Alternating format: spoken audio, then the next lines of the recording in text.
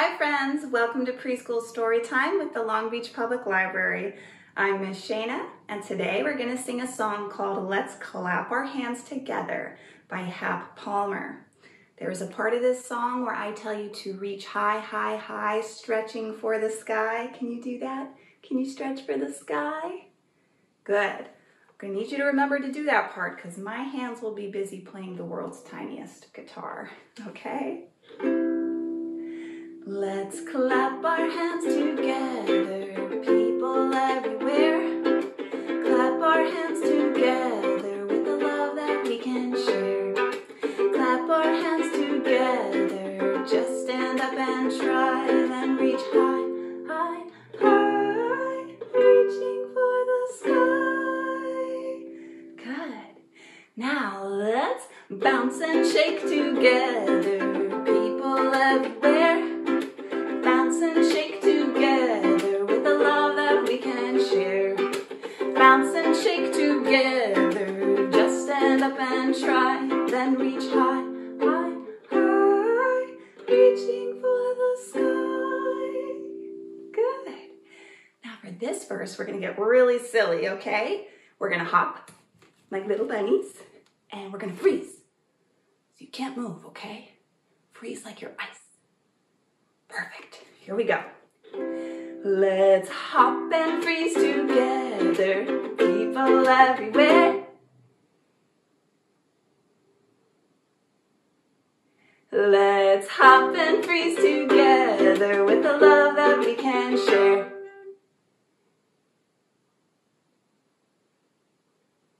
Let's hop and freeze together, just stand up and try. Then reach high, high, high, stretching for the sky. Very good. Okay, last verse. Let's spin around together, people everywhere. Spin around together with the love that we can share. Spin around together, just stand up and try, then reach high, high, high, stretching for the sky. Very good, friends. Do you hear that? Hi, Storytime Fairy. Is this for me? Oh, thank you. Wow, that's a heavy Storytime basket. What's that? There's a very special treat inside. Oh boy, I can't wait. Thank you, Storytime Fairy. Let's see what's inside. I can't wait. What's this? A little carton of milk. And a measuring cup full of sugar. And eggs. And a whisk. And a bowl. And a cup of flour. And ground ginger. These seem like ingredients to make something. Wait a minute. There's still something in here. Look what it is. A little gingerbread cookie. I get it. These are the ingredients you use to bake gingerbread cookies. That must be what Storytime is about today. That reminds me of one of my favorite rhymes where you get to pretend you're making gingerbread men. Okay, let's do the rhyme. For this rhyme, we're gonna need to pretend we're holding a big, big pot, big bowl, and we're gonna stir like this, okay? And we're gonna need to get out our rolling pins and roll the dough. Good. And then we're gonna get our cookie cutter and cut out little gingerbread men, okay? And then we're gonna put it in the oven and look at our watch and wait for them to bake. Goes like this. Stir a bowl of gingerbread, smooth and spicy brown. Roll it with the rolling pin, up and down.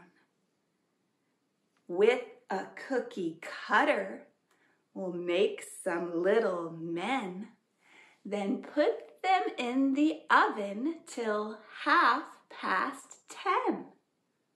Very good. Let's try that again.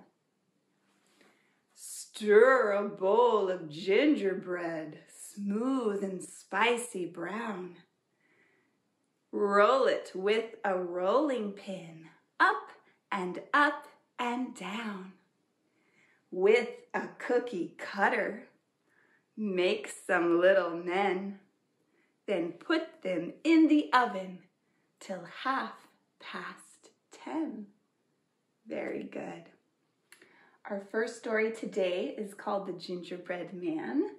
This version was retold by Eric Kimmel and illustrated by Megan Lloyd. The Gingerbread Man.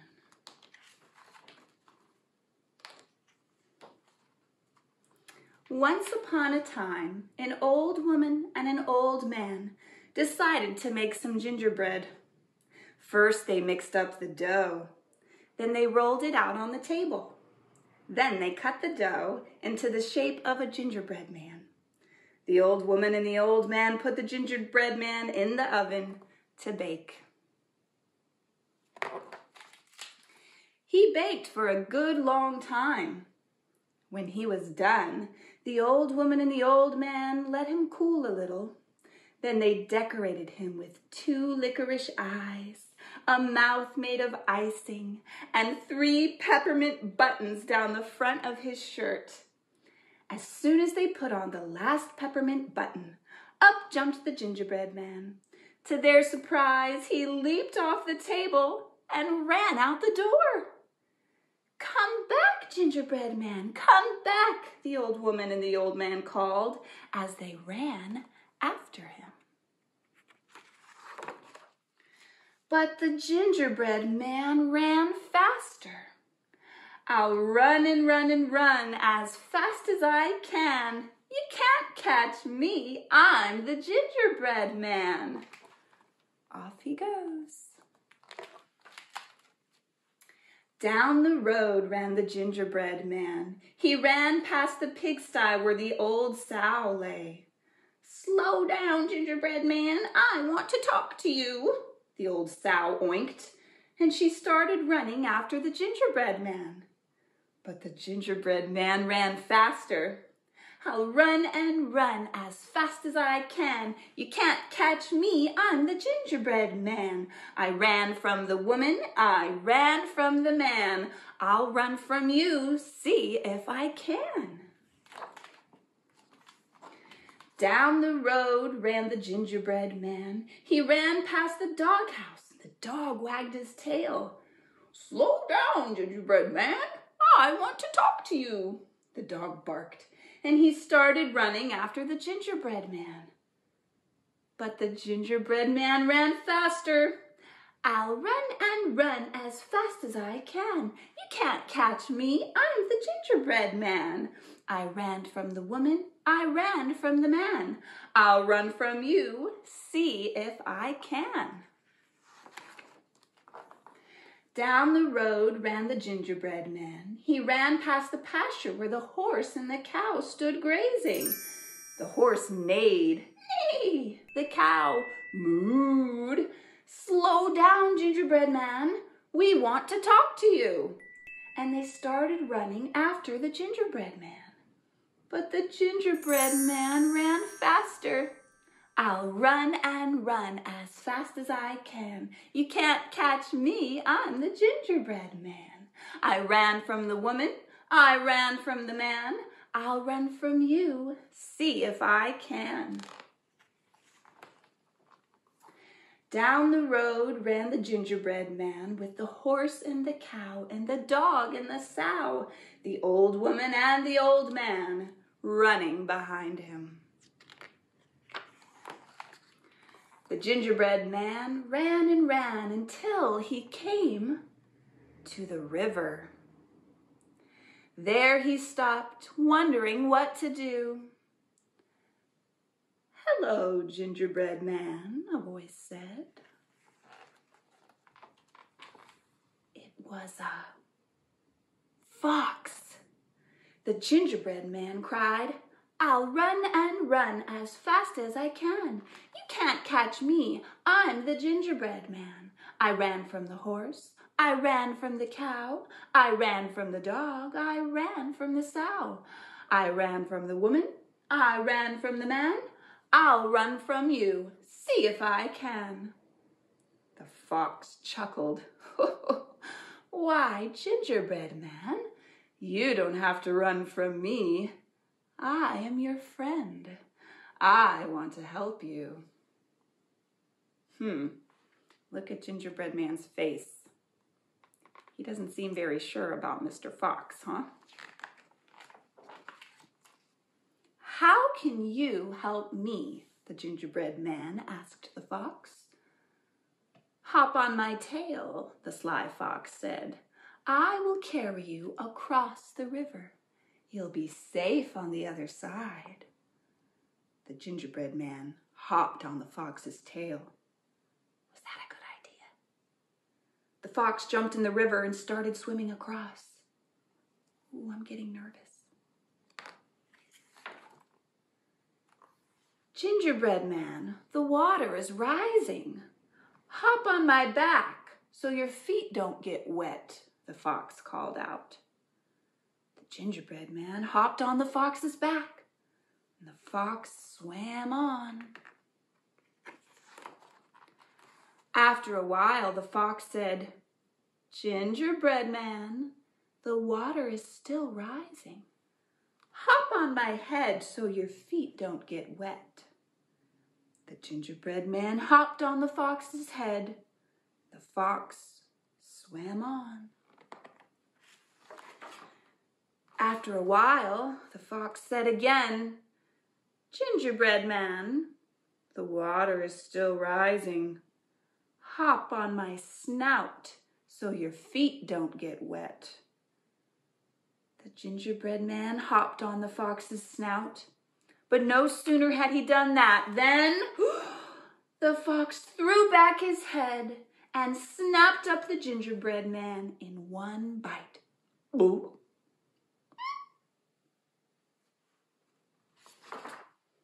But don't be sad, for that wasn't the end of the gingerbread man. The gingerbread man has gone away, but he'll be back some other day. For gingerbread men return, it's said, when someone bakes some gingerbread. The end. Just the other day, I was baking some gingerbread, and I had an idea. I would make my favorite storybook character. Do you recognize who that is? It's Pete the gingerbread cat. That's right.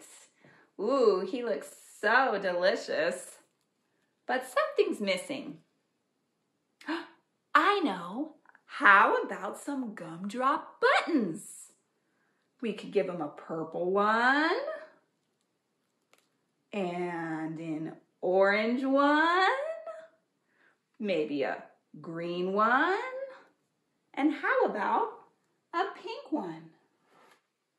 How many gumdrop buttons does Pete have? 1, 2, 3, 4. That's right. Can you show me 4 on your hand? Ginger Pete loved his buttons so much, he sang a song. My buttons, I love my gumdrop buttons. The thing is, I'm feeling a little hungry. I think I'm going to take just one. Oh. Did Ginger Pete cry? Goodness, no. Gumdrop buttons come and gumdrop buttons go. And even though Pete had 1, 2, 3 gumdrop buttons now, He kept walking along and singing his song. My buttons, I love my gumdrop buttons. Still a little hungry. I think I'll take one more. Oh. Did Ginger Pete cry? Goodness, no. Gumdrop buttons come and gumdrop buttons go. Or get eaten. And even though he only had 1, 2 gumdrop buttons, he kept walking along and singing his song. My buttons, I love my gumdrop buttons. But I'm still hungry. I think I'm just gonna take another one. Okay, you won't even notice, right? Pete, you won't even notice, right? Oh. Did Pete cry? Goodness, no. Gumdrop buttons come and gumdrop buttons go. And even though he only had 1 gumdrop button, he kept walking along and singing his song. My button, I love my gumdrop button.